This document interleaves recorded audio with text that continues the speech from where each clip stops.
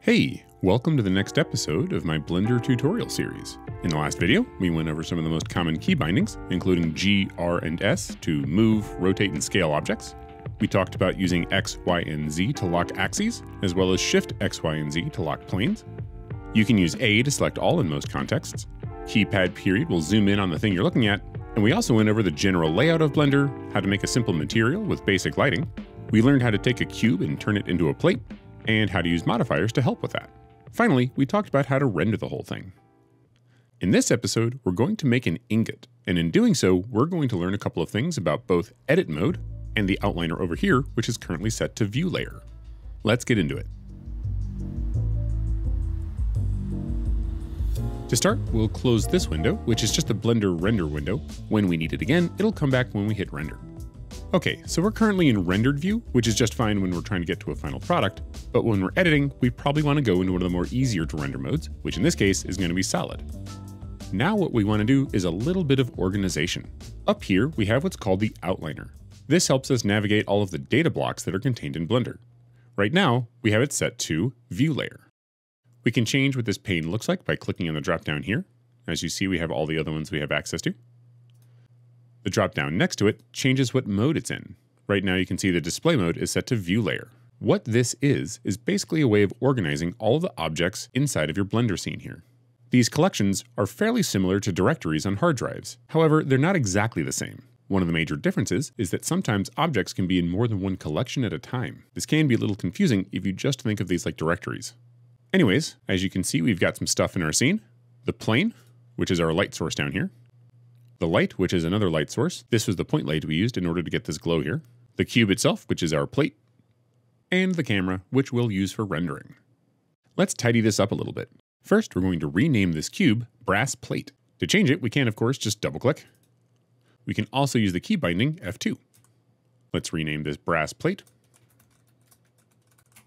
And as you can see, it puts it in alphabetical order. Because we're going to be making a lot of icons, I'm going to make one collection for each icon. This is my personal organizational preference. You don't necessarily have to follow this, but I can tell you that it helps keep things organized. To do this, I'll click on the collection.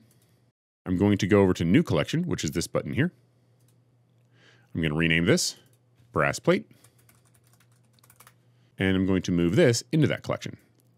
Just click and drag, that'll do it. Next, because I want each icon to have individualized lighting, I'm going to actually take these lights and rename them and put them in there as well. And this one. I'm going to move these into here. And now they're all collected together. To take this one step further, let's make one more sub-collection for the lighting. Let me make another sub-collection here. So I'm going to click on this. The reason I'm clicking on these collections, by the way, is because it makes it the active collection, which guides Blender in placing objects when you create them. When I select this collection, if I create another one, it'll create that collection alongside it, oddly, not inside of it. Anyways, I'll create another collection here. Let's move it in. Let's rename it. Let's move the lights in there. Now we can turn these things on or off as we need. For example, I want to clear the scene and create a new cube. To do that, I'll come over to these icons here and I'll click on the eye here. That will turn everything off here. But I'm also going to click this camera. The reason is because this will make it not show up in renders. For example, if I left this on and then I hit render, you'll notice it's still showing something. The reason is because this is whether it shows up in the viewport, and this is whether or not it shows up in renders. It does get a little annoying because you kind of have to keep both of those in your mind. However, it turns out to be very useful, especially when things get a bit more advanced. For right now though, we'll just turn this off, and let's start making our ingot. To start off, I'll exit the camera, I'll press Shift A, and that'll bring up the Add menu. I'll go to Mesh, and we're going to add a cube. Now, how are we going to turn this into an ingot? Well, we need some more tools than what we had earlier. For example, if I press S, I can scale it, and I can make something that looks kind of like a bar, but I can't really make an ingot out of this. The reason is that all the edits that I'm making, even if I'm locking it to a single axis, will affect everything on that axis the same way. Let me hide this real quick to give you an example. If I hit Shift A again, and I simply add a monkey. This is Suzanne, the Blender mascot. I'm going to use it to really drive home the point of what an object mode edit looks like. So if I scale this in the X-axis, All the pieces are scaled in on the x-axis. If I scale on the z-axis, it's all done that way, and I get this horrifying looking thing. Let me undo. The way I like to think about making object edits like that is that I'm taking a statue and essentially changing the scale of that statue without really changing the underlying structure of the statue itself. Let's get back to the thing we were dealing with. And let's turn this into an ingot. The way we edit the underlying structure is in what's called edit mode. To get there, we simply hit tab, and now we're in edit mode. Now we can grab onto individual parts and use the G key to move it around. Now, before we get too crazy here, let me go over the way this thing is built. There are 3 kinds of things you'll want to interact with. Verts, which are these guys here. Edges, which are the lines that connect them. And faces. Now, the way I'm swapping between these 3 different submodes, I'm just pressing 1 for verts, 2 for edges, and 3 for faces. You can also look up here and see that there are 3 modes here: vertex, edge, and face. You can even, if you hold shift, have 2 modes at the same time, although I should admit I rarely use this. Generally, I just pick one or the other, and I almost never click on this thing. Indeed, I only use the key bindings 1, 2, and 3 to get around. Now there's some good news. All the key bindings that I taught you in the previous episode apply here. So if I select one vertex and I hit G, I'm grabbing and moving. I can press X, and now it's moving on the X-axis. I can press Z and it'll move up and down, so on and so forth. So let's think about what an ingot should look like. I'm going to select everything, scale it in on the X-axis, scale it on the Z-axis, take it in a bit more. Okay, that's probably a good starting point. Now what I want to do is I want to make this top smaller. To do that, I can scale it and then bring it down, and I get something that's vaguely ingot shaped. However, this isn't quite perfect. Let me look at it from above, and you can see why it looks a little bit off. This should probably be more narrow, so let's scale it in the y-axis. And that looks pretty good. Let me select everything so I can move it up. Let me take a look from the side. Zoom in. This doesn't have to be perfect, but the closer the better. All right, that's our ingot. To get out of edit mode, we'll hit tab. If tab doesn't get you out of edit mode, if you press and hold tab, you'll notice you get a pie menu here, and you can go between edit and object mode. Don't worry about what the rest of these are for right now. We'll probably take a look at a few of those during this tutorial series, but they represent other things you can do with meshes. For right now, we'll just be going back and forth between object and edit mode. Let's put some finishing touches on this, and we'll make some further distinctions between object and edit mode as we do so. Let's select the ingot, go to the modifiers tab, add the bevel modifier. Right now you can see it's got 1 segment, but if I increase it to 2, you can see there's 2 now. If I increase it to 3, you can see there's a 3rd. Let's take the amount and we're going to draw it in. I'll click and drag, and we're going to hold shift so it's not so sensitive. And that looks pretty good to me. Now let me come over to the viewport, right click on the object, and you'll see I have the option to shade smooth. This is where I want to make a distinction. If I was in edit mode and I right click, you'll notice that the shade smooth option is all the way down here. This option is a little different. However, this can confuse a first-time user. What I want you to notice is that this right-click menu is different in edit mode than it is in object mode. You can see what mode you're in appear at the top of the menu. Sometimes. In this particular instance, the top is right here. The reason I have options up here is because I have some add-ons that I've enabled. Just understand that the name of the menu is here. Whether or not these should be here, well, you'll have to talk to the mod makers themselves. However, if I go from face mode to edge mode, you'll notice edge shows up here. And if I go to vert mode, you'll see vertex here. So just keep that in mind as you look through these menus. Another thing I want you to notice is that there are many faces here, but in edit mode, I can't select them. If I go to face mode, select this face, you'll notice I just have the 4 edges. Let me zoom in. Why can't I select these? Well, the reason is these faces are coming about because of the modifier. Sometimes it may be helpful to see them, and sometimes not. The important thing to know is I can edit the underlying mesh, and these things will update live. So if I go to vertex mode, grab this vertex, and move it along the x-axis, you'll notice the bevel faces are live updated. Let me undo that. A good way to think about this is to remember that you're editing the underlying mesh here, then that mesh gets modified by the object properties, then that mesh is being fed into the top of the modifier stack. Then these modifications happen, and what ends up being rendered is what you're seeing here. So it goes mesh from edit mode, object properties, modifier stack, and then that's what you see. You can control whether or not these are visible.